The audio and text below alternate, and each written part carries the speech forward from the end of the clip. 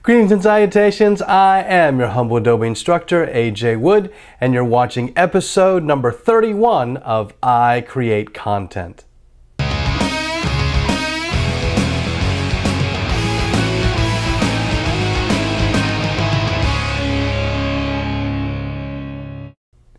Hey everyone, it's Monday. Hope you had a great weekend. If you caught last Friday's episode, I was talking about Adobe Illustrator, specifically the Shape Builder tool.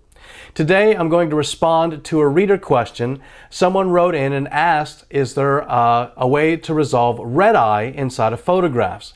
Now, I'm actually going to jump into Lightroom to show you there is actually a red eye tool inside the Develop module. So let's go ahead and check it out.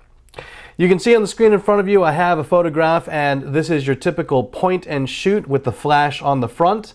I actually had to dig through the archives to try and find a photograph where there was some red eye. So not that I'm a fantastic photographer, but hey, had to find an image that you guys want to see. So here we go. The way that the red eye tool works, it's very simple. It's in the toolbar over to the right, and you just click on red eye reduction. Now I'll zoom in on the picture so that we can see it better. All you need to do is actually just drag. Notice I position this tool over what I think is the center of the eye, and as I drag the mouse, it creates this cross here. I'll make it really big so you can see it. It doesn't have to be exact on the eye. In fact, when I drag it out, I'll make it a little bit bigger, and then I'll just let go. And it will find the area that needs to be darkened.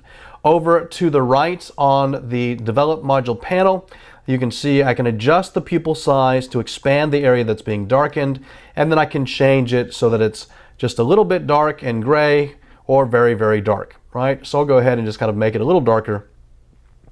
And then I'll go to the next picture, the next eye, do the same thing. Just kind of place in the center, press and hold, drag out a little bit, and again, I go a little bit bigger than the eye.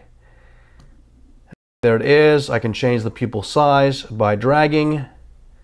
And if I want to darken it some more to make it match the other one, I can do so. If I go ahead and click Done, which is down in the lower right-hand corner, or turn off the tool, you'll see the two ovals around the eye disappear. So if I back out just a little bit, here's the picture, and this would be the before, and this would be the after. This would be the before, and this would be the after. So that's a quick tip on how to use the red eye tool inside of Lightroom. Just as a quick note, it's not going to work on animal pictures because it's looking for red. And anytime you have an animal picture where the eyes are blown out, it's probably a different color, green, blue, etc. So if you liked the tutorial, give it a thumbs up. Hey, if you want to see more videos, go ahead and subscribe to my channel. This has been a quick hit Monday, so you know I'm here every Monday, Wednesday, Friday, and if you want to see your questions answered in video format, leave me a question on Facebook, on Twitter, on Google+, leave comments here on the YouTube channel or my blog, ajwood.com. So everybody enjoy your week, and I'll see you on Wednesday.